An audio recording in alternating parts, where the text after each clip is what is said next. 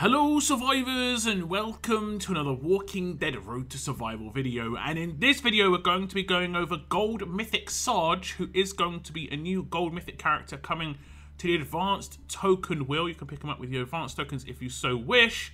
We've never had a Sarge in the game before. Visually it looks kind of cool, just kind of like just a military ops sort of guy.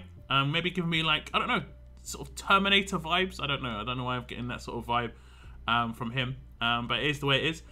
He's a tough character. Doesn't look like he has an attached weapon on the right hand side. Doesn't actually look like he's got an attached weapon on the left hand side, but he could, because we're only seeing the sort of like butt of the rifle there. Really, it looks like just a default rifle, but it looks kind of cool. He's got a nice knife on his back. You see there's the stars. It's purple and green. Interesting knife. And like a logo on his hat. I'm not sure if that's going to be like, you know, actually attached to anything. Just something to note. If we look at his stats at Limit Break 3, level 1,440, he has got 30,933 attack, 19,333 defense, and 27,066 HP. So a bit more leaning towards the attack side of things. He is going to be a tough character holding that rifle, of course. He is going to be a support character, and obviously a support character can be defensive or offensive, but it looks like this is more an offensive support just based on the stats. A Gold Mythic character, of course. And lastly, he is going to be joining the Hidden Allegiance. So another character to join the Hidden Allegiance could be good just in the game in general, but don't forget there is a Faction Assault boss right now that does require you to take in hidden characters, which is honestly one of the harder faction bosses in there. So first up, we're going to look at his Adrenaline Rush, and it is called Ready and Deadly. It has a recharge rate of 55 AP, so actually pretty quick.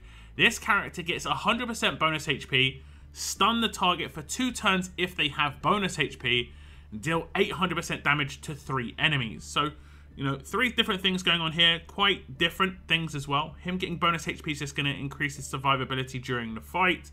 He is going to be a little bit more defensive anyway in terms of his stats, a little bit more towards the defense, but he's got higher HP than defense. So his bonus HP should be actually pretty decent. It's going to be at least 28,000 bonus HP there, which is actually pretty reasonable on an attack team. Stunning an enemy for 2 turns if they have bonus HP isn't going to be too hard to do. A lot of characters have bonus HP procs most turns, honestly, at the moment in War and so on and so forth. I'm not sure if this would work in Faction Assault so much, because I don't think there's too much bonus HP for the bosses in Faction Assault, so I don't think there'll be much control there, but he isn't a control character, so the chance of that even occurring would be quite slim anyway because of the resistances they have. 800% is no joke. That's actually pretty decent damage. His attack stat is reasonably high. It's 31k. Obviously with the multipliers that are going to come in, so on and so forth, then he's obviously going to get that nice and high as well. This cannot crit. It's just going to be flat damage. So, you know, just something to note. Attack set pretty much if you want to get the best out of this rush when it comes to the damage. So here we are, we have his Adrenaline Rush. We are going to rush an alert character, and he's going to do 800% damage, which seems to do a reasonable amount of damage against an alert character specifically. Obviously, he's going to do trait damage. There could be other things in his kit that does bonus damage against characters based on, you know, something that they had on their kit. We'll have to check it out, but there's definitely some other things that are happening on this attack team which are going to be quite useful in most parts of the game. But before we get on to what those other things could be, we're going to check out the upgrades on Sarge's Rush here. You can see at grade 3, he gets plus 400% damage. So it goes from 400% up to 800%. That is an amazing upgrade. Only 1 copy required for that. At grade 5, 2 copies, you get 2 damage targets. So initially it's a single target rush. Again, quite a nice boost. It goes up to 3 targets. And then at LB2, it gets an upgrade where to stun the target for 2 turns if they have bonus HP. Now you saw he does pretty reasonable damage specifically against alert characters, so if you've got an extremely tanky character and you don't manage to take them out, you've got a chance of stunning them, making it so they're obviously easier to take out by other people. Their weapon won't proc when other people attack, or simply just they won't have turns. As simple as that. So you know, that's kind of a get out of jail free card when it comes to dealing with certain characters if you don't actually manage to do enough damage. So this rush actually seems not too bad at all. You saw the 100% bonus HP come in as well, but it seemed to be quite amplified damage. It was very heavy here. 800% is a lot, but to one-shot someone like Nor with full bonus HP takes a lot. So there must be something else going on in this kit. We're going to check it out. It's probably in the passives, but we'll check out the signature move next just to see what else is on the table for Sarge's damage amplification. And here is that signature move, and it is called Team Moving In. It has got an initial cooldown of turn 1, cooldown of 2 turns, number of uses unlimited. 2 hidden allegiance teammates get camouflage and focus for 3 turns, and 3 other teammates get camouflage and focus for 2 turns. Deal 600% damage to a line of enemies. Those enemies get daze for 2 turns. So quite a lot going on here. Let's just talk about the camouflage and focus part of it. If you have a full team of hidden characters on Faction Assault, 3 characters will get the camouflage and focus for 3 turns, and 2 will get it for 2 turns. The same will happen in a raid situation, of course, Sarge being one of those hidden characters, so it'll always be 3 characters getting focus and camouflage in a raid situation, and then obviously the more hidden characters you use. Now, in Faction Assault, it's worth noting that the boss you come up against does confuse on her basic attacks, and it's horrible, honestly. It's a 40% chance to proc where 2 enemies will get confused for 2 turns. You're decapping your own team. It's frustrating. This should help a lot with that due to the focus, because obviously focus makes it so you can bypass confuse and you're just going to attack like normal, so that's nice. The second part is quite nice. 600% damage to a line of enemies is pretty good. Those enemies getting daze as well is nice, because this is obviously going to be turn 1. Daze is the most effective off of turn 1, honestly. Like, trying to get daze in really early is good. If it was on the rush, wouldn't be as effective, because you want to stop those early signature moves from defense teams, and a lot of the time, signature moves is where a lot of the power in, you know, defense team characters is, because they're more likely to actually get that off. So having someone who can daze that is nice, and it's also a controlled hit, because it does a line of enemies, rather than the rush, which does just 1 enemy plus 2 random enemies. You can control this damage quite a lot. You know who it's going to hit. You know if it's going to hit like a payback or not. So you can decide who you're going to attack and know what the ramifications of doing that are going to be. So here we are on turn 1, and I'm going to attack the same character again. She's going to have less health overall because her bonus HP is not maxed. It's going to be a 600% hit. And we're going to see, as you can see, quite a lot of damage coming out. If we didn't take her out, she would have been dazed just like Alice behind her. A 2-turn daze on particular characters stops things like decap resist coming in, Halo, these sort of things. And those are obviously extremely frustrating to have to deal with. So it's kind of like a preemptive ransack. As much as he doesn't steal things away, he just stops certain buffs from actually happening in the first place. So quite a nice support character, in my opinion, here. Now, when it comes to the focus and camouflage, you can see all of my team have it for 2 turns, but Sarge has it for 3, because he, of course, is a hidden character. So, of course, if you do want an entire team to get camo and focus, you will need at least 1 other hidden character to be in the team. Otherwise, it will just be 4 characters that get the focus and the camo, which isn't as obviously good, especially if you want it to go to a very particular character, a bit random there. If we look at the upgrades, though, on Sarge's signature move, you can see at grade 2, it gets an upgrade where 2 hidden teammates get focus for 2 turns. At grade 4, it gets an upgrade where that line of enemies gets dazed for 2 turns. And then at Limit Break 1, it gets an upgrade where 3 other teammates get focus and camouflage for 2 turns. So this is kind of just like Upgrade City. Then we go to Limit Break 3, it gets a -1 to starting cooldown. So it goes from a 2-turn starting cooldown down to a 1-turn starting cooldown. As a support signature move, I think this is going to work extremely well on raids and so on and so forth. Camouflage is amazing. You can basically get off a lot of early damage this way. And certain other parts of his kit are going to be really good as well, because he brings some Guardian Shields into the fight. If you haven't noticed, there are Guardian Shields popping up. And that does obviously mean that he can potentially take down or attack certain Reflect characters. His teammates are not going to take that damage because of the camo, but someone else in his team can also do that as well, because there is 2 Guardian Shields that I was seeing. It is worth noting that the camo and focus comes in before he does the damage. So potentially, like I say, he could attack someone who would normally do Reflect. So for instance, even a payback character with this signature move, and the camo would already have come in protecting his team from any sort of team-based Reflect. Nice signature move. I think it's going to work pretty well. Now, before we get into the passives, guys, we're going to be doing the giveaway. If you want to enter the giveaway for advanced tokens, we'll have 10,000 for the winner and 5,000 for 2 runners-up. All you have to type in the chat is attention. You're talking to the Sarge here. Attention. That's what you have to type in the chat to enter, guys. Best of luck if you do enter. Now back to the video. So lastly, the main thing to check out on Sarge's main kit is going to his mythic abilities. These are his passives, of course. He has got Cunning because he's a support character, so he's 30% less likely to proc things. But he doesn't actually do this too often. So for instance, he's only going to do it on basic attacks. I don't think his rush or signature move can crit, so that basically means that that's not going to have a chance to be an issue. The next up is Shields Up. At the start of each turn, 100% chance 2 random hidden allegiance teammates get Guardian Shield and 1 other teammate gets Guardian Shield. This is obviously really, really good because Guardian Shields stop characters from getting reflected in certain scenarios. This is going to be really good. Obviously, you can only dictate this to a hidden character. So if you have a hidden damage dealer and Sarge in the team, then it's always going to go to those 2 plus 1 other random teammate. But that way you could take, for instance, Ghost, who guaranteed going to get a Guardian Shield at the beginning of the turn, and nuke someone who would normally do payback to the entire team and he'd survive it. I'll show that in a test for his passives in just a second. Next, we have Unseen Surprise. When other teammates receive the camouflage status effect, 65% chance a random enemy gets a random debilitating status effect for 2 turns. This turns his signature move into such an amazingly powerful signature move. Potentially can normalize enemies on that sig. Obviously confuse, stun, he can do so many different things. We're going to test this out a couple of times just to see how this can work. And then lastly, Cutthroat Training. Cutthroat 2 specialist skill damage bonus is increased by 60% more than normal. So this is potentially what could have been happening in the clips before because he was doing substantial amounts of damage. Obviously, he is going to be a Cutthroat specialist.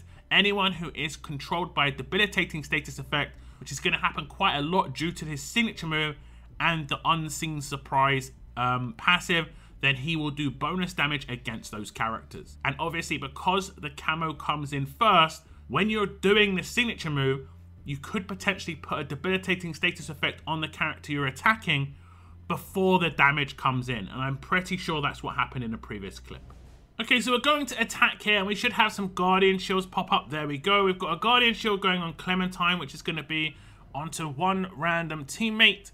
And then we have 2 Guardian Shields, which is going to land on 2 random hidden characters. However, if you've only got 2 hidden characters, it'll always go to those characters. You always got 1 because Sarge is 1, plus another, in this case, is Ghost. So I know I'm going to start the fight, and at the beginning of the fight, Ghost is always going to get a Guardian Shield. This will actually happen at the beginning of every turn too. So I know that Ghost is always going to have Guardian Shields. This is going to be good against certain reflect characters. So that's actually really, really good in my opinion. We're going to get onto that a little bit later on in this clip and how effective that can be. But first, we're going to do Sarge's signature move against this bottom line of characters down here. Now, the order things are going to happen is going to be, I'm going to do the signature move. My team's going to get camouflage. That's going to be 4 procs of camouflage in this case. So it'll be 4 chances at 65% chance that a random enemy is going to get a debilitating status effect. Then, if it lands on one of these 2 characters down the bottom, I will do amplified damage against them because of Sarge's specialist skill, because he does better damage against characters with debilitating status effects. So we're going to do this signature move, and we're going to do big damage against a character down the bottom right. As you can see, did land a confuse, so did more damage against them because of that. We also landed an impair against the big boy in the top right hand corner, so that's actually just, you know, worth noting. Now, if we do the signature move of Ghost now, as you can see, he's going to take someone out. Second hit's going to come in. We can command Ghost, and this is the situation I was talking about before. He's got a Guardian Shield. If he was to manage to nuke Peacekeeper here, which he does manage to do, the Guardian Shield will stop the payback damage. The camo from Sarge will stop the reflect for the rest of the team, and he's decapped. And this just seems like another way that you can deal with some of these reflect payback characters going forwards. So we'll check out the upgrades on these passives, and you can see at grade 1 he gets the first half of Shields Up, where it's a 50% chance 2 random hidden allegiance teammates get Guardian Shield and 1 other teammate gets Guardian Shield. At grade 2 it's going to be the first half of Cunning, making it 15% less likely to trigger weapon effects against enemies and walkers. And at grade 3 he gets the second half of Shields Up, making it a 100% chance at the beginning of every turn 2 random hidden allegiance teammates get a Guardian Shield, and then 1 random teammate gets a Guardian Shield as well. This is obviously great when I was talking about, like, Ghost will just get, in that case, will get a Guardian Shield at the beginning of every turn, which is great. At grade 4, he gets the first half of Unseen Surprise, When other teammates receive the camouflage status effect, 20% chance a random enemy gets a random debilitating status effect for 2 turns. And at grade 5, he gets the first half of Cutthroat Training, where his Cutthroat 2 specialist skills damage bonus is increased by 20% more than normal. So it's not like a chance to proc, it's just a lower power of it, which again, like I like quite a lot. Then we'll move on to the Limit Break upgrades, as you can see. And we have Cunning 2 coming in at Limit Break 1, making it 30% less likely to trigger weapons on walkers and humans. At Limit Break 2, we have Unseen Surprise 2 come in, making it a 65% chance total each time Camouflage is procced. There's going to be a random enemy getting a debilitating status effect.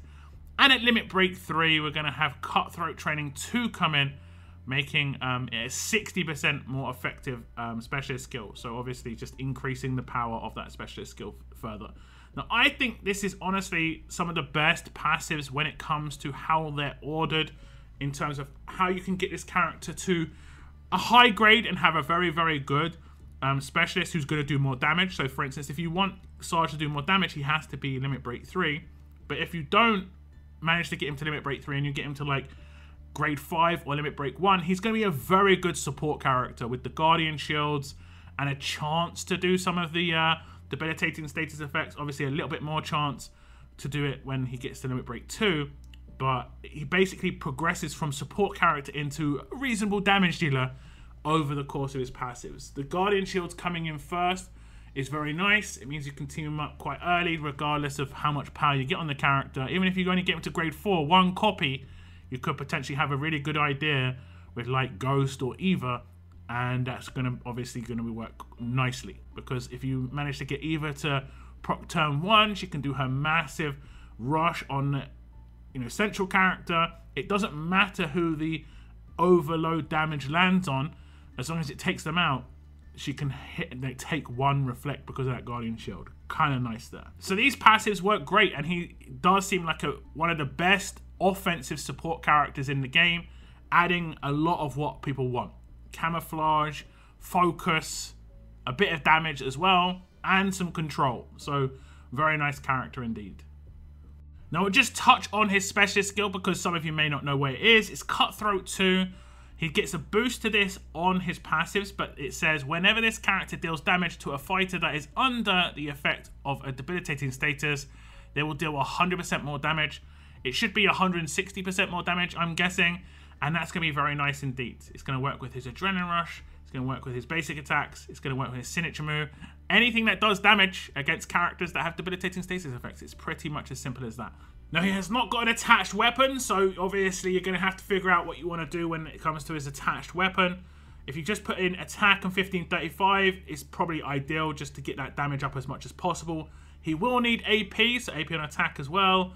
And obviously in the other slot, he can't proc his weapon on his attack, so he can't do things like double attack, so on and so forth. So you might want to make a kind of strange weapon where it has like impair on it, so that if he does taunt somebody on those random debilitating status effects, or if someone just attacks him, there is a chance that he'll be able to impair them. There could be something else on that third slot that you've got an idea of, but like I say, not much is going to proc when it comes to him actually doing attacks. So this was Gold Mythic Sarge, and it is actually worth noting that because he gets the Guardian Shield and because of that camouflage that came in as we were looking through the kit, his Adrenaline Rush is a little bit, you know, more powerful now. He could effectively even target Peacekeeper with his Adrenaline Rush, knowing that if he took him out, that Reflect is going to come back and just remove the Guardian Shield. So his Adrenaline Rush isn't as random and problematic as it is on most characters because of the camo that's going to be on the entire team and because of the Guardian Shield that's going to land. It does pretty good damage as well, so if they have got a debilitating status effect already, you're looking at a massive boost of 160% more damage against the character on what is an 800% rush already. This is why I think it was nuking so hard before, so potential damage of Sarge isn't actually that bad. If anyone remembers Sam and Tom, you can remember the kind of damage output that he had. It's going to be the same sort of deal. But do tell me your thoughts on Gold Mythic Sarge. If you do enter the giveaway, best of luck. That is the end of my video, guys. I want to thank you very much for tuning in, and as always, keep on surviving, guys. Keep on surviving.